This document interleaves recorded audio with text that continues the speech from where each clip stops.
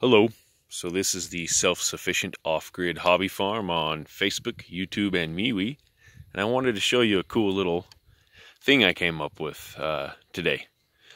So this little line, a lot of you are familiar with this, with swamp coolers. So what I ended up doing was I ran 150 feet of this all the way out to my animal pens.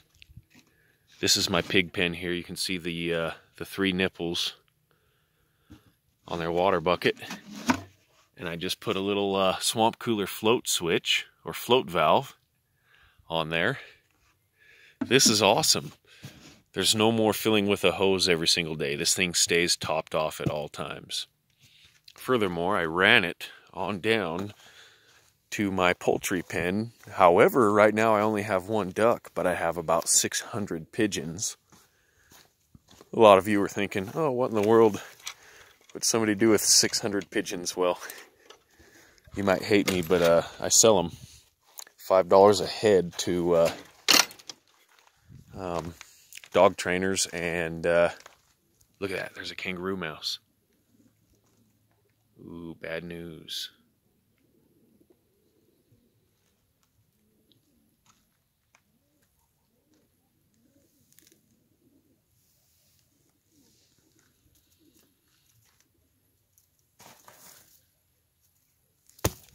Sorry. Anyways, let me get rid of that. I sell the pigeons to dog trainers and also people who like to raise them like me for food source. The real name of a pigeon is a rock dove.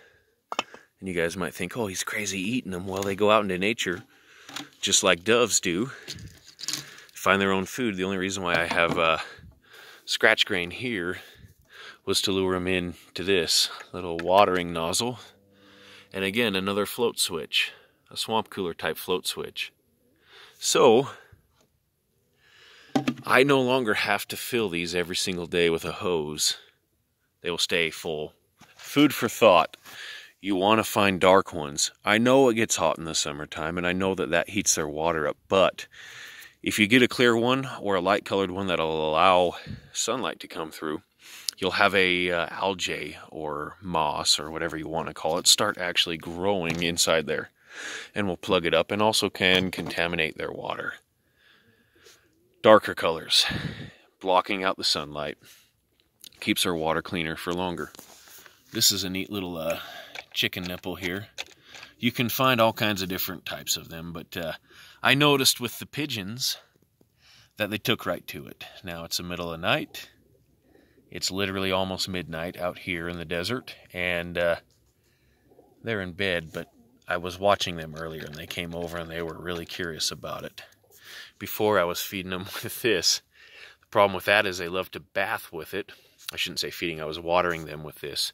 They would love to bathe in it, and also they would perch on the edges, and drop their droppings in it, so that wasn't working out so hot. So I came up with this, and this will be a lot easier to clean. I'll just bring a water bottle out and with a little hole drilled in the lid and douche that out and keep that clean. The one in the pig's pen, I'll just have to probably dump out a couple times a month maybe.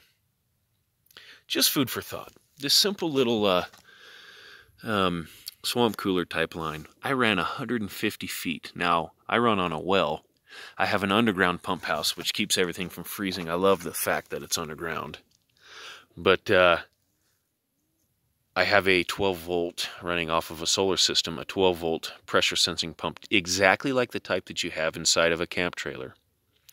And I just tapped this line into it and ran it out to the pig's pen, and then I teed it off from the pig's pen over here to my fowl pen. And yeah.